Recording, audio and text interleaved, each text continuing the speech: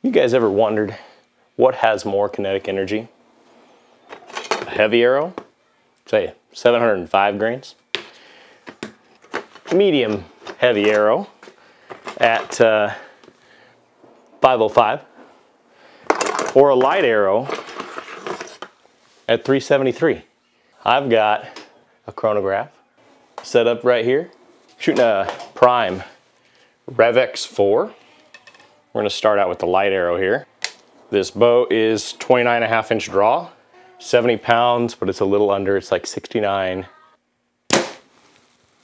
329 with a 373 grain arrow.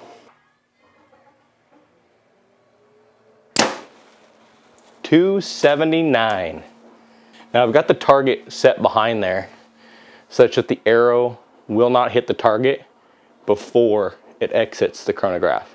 Let's try the big boy.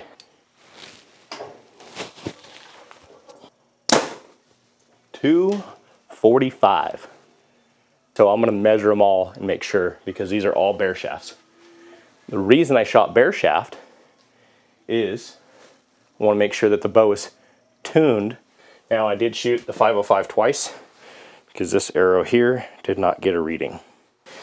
From those numbers that we got there from the chronograph, found something kind of interesting. The kinetic energy is almost the same for every arrow. For the light arrow, the 364.4 grains, 87.5 foot-pounds.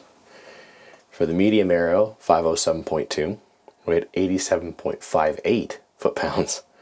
For the heavy arrow, which was 666.4 grains, not 705, that was 88.73 foot-pounds. I didn't expect nearly the same kinetic energy on every arrow system. I tried to figure out why. Why are we seeing this kind of constant energy? And it turns out when you get into it, when you really look at what's going on, it's pretty simple. If we look at how does the bow give energy to the arrow, it's the draw cycle. Well, that type of energy transfer is called work. The work the bow does on the arrow is it's actually just the force the string puts to the arrow times the distance that the string acts on the arrow. You'll hear it actually called power stroke a lot, and that's just the distance. If you think from your string when it's hitting the string stop to when you're at full draw, it's that distance of travel of the string. And the force, we know, that's the force curve, right? The draw cycle that we feel when we're drawing that bow back.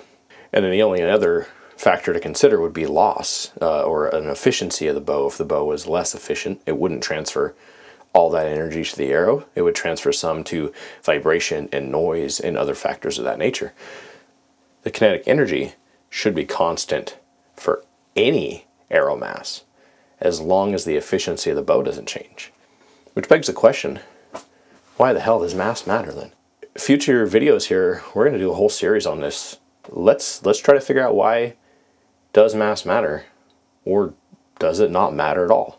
So if this is something that interests you, maybe consider subscribing, follow along. I do have a background in engineering, so this comes natural and easy to me. And I'm going to do, hopefully, I'm going to try to do a weekly upload here of videos. I do have a day job, so we'll see how that goes. Next week we're going to talk about drag. Stay tuned if you want to check those out, and we'll see you next week.